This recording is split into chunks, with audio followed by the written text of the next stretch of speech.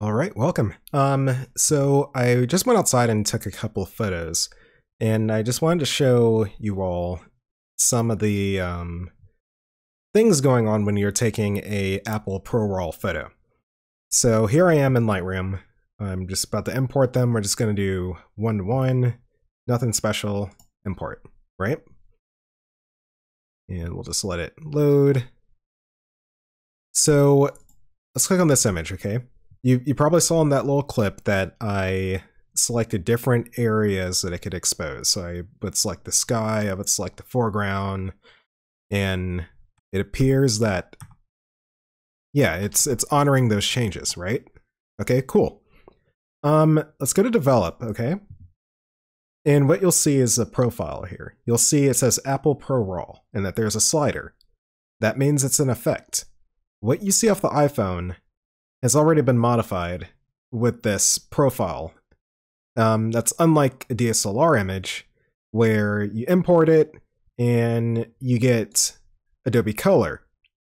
So when I set this ProRAW image to Adobe Color, this is what the real raw image actually is, without any fancy Apple effects going on.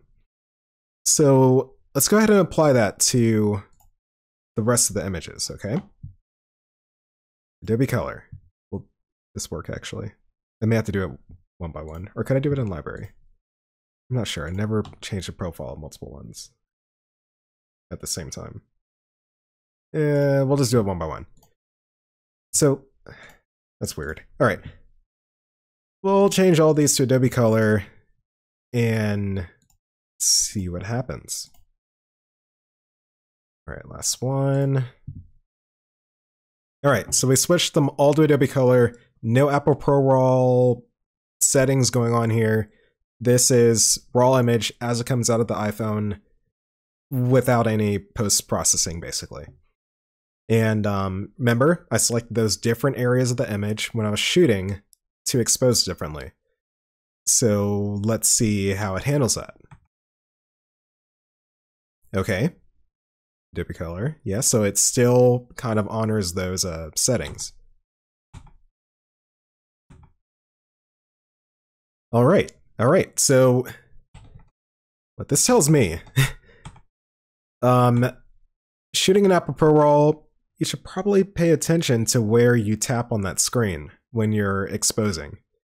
Because, yeah, that first one, I don't believe I tapped anywhere on the screen when I took. I think I just lifted it up and shot the image. I could be wrong. I gotta look at my own damn footage. But yeah, so it doesn't matter if, yeah, you can just tap on the screen, expose, and yeah, the actual raw image itself will, reflect that. And that's what I was afraid that it wouldn't. I was afraid that all of these images would just look like this, and that Apple was doing some really intense tone mapping for like all the images, and like there was no way to recover those midtones if you had just picked up your phone and shot it, even if you selected a different place in the image to expose it.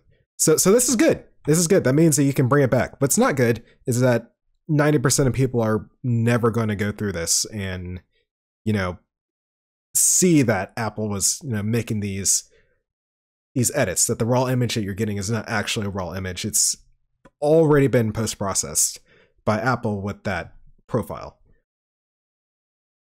Yeah, so just wanted to kind of show this and give y'all like my natural feedback.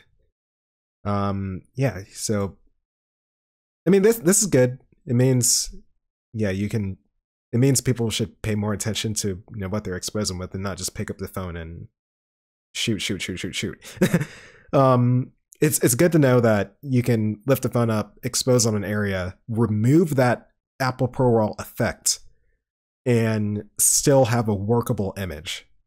You just got to keep it in mind that you should probably tap that area on the screen you want to expose, and go from there. But anyway, I just wanted to go through this. Thanks for watching, and yeah, bye.